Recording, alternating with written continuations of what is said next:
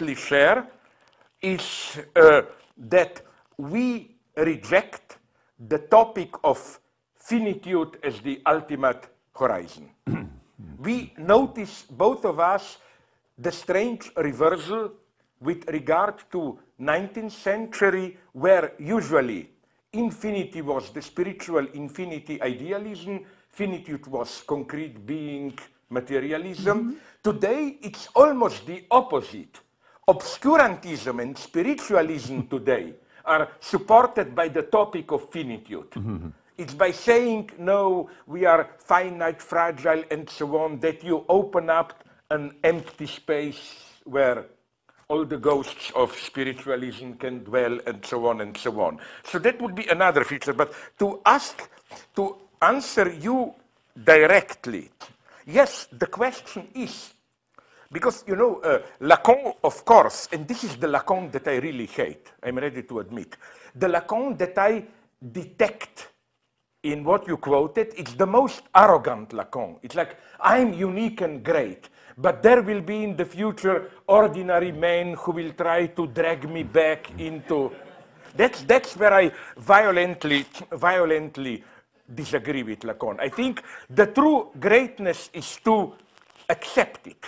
And, you know, I remain here purely a philosopher, radically, in the sense of, you know, whenever somebody says, I leave behind ontology and so on, if you read him closely, you discover traces of a non-reflected, usually very bad ontology. So what I would say, the fundamental category I'm struggling with here is this idea, which unfortunately was elaborated even in some Gnostic tradition. Of course, I don't want to do that. This idea of unfinished reality, in the sense of, in this sense, we should abandon ontology only in the sense if by ontology we think of pure positively constituted reality. And I think the way I read also your point about original multiplicity, it's precisely as you emphasize, it's not a multiplicity composed of ones. It's a multiplicity which is a radical multiplicity. You cannot come to the end and they say, then say five. So this idea and here I follow even Meillassoux, although again, then immediately I take a different path. This idea of how what we misperceive as the limitation of our knowledge, not limitation in the sense of finitude, but incompleteness, should be immediately ontologized into incompleteness of reality itself.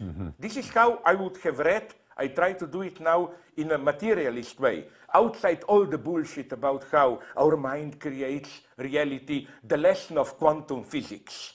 This terrible lesson that really, in itself, things are not fully constituted.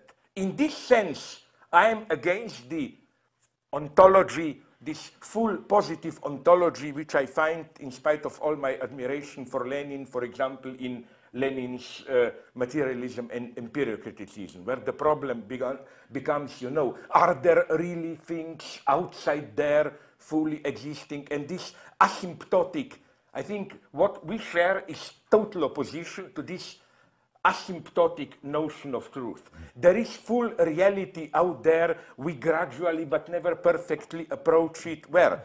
No wonder, you know who admired deeply materialism and empiriocriticism. A ferocious anti-communist, if there ever was one, Karl Popper.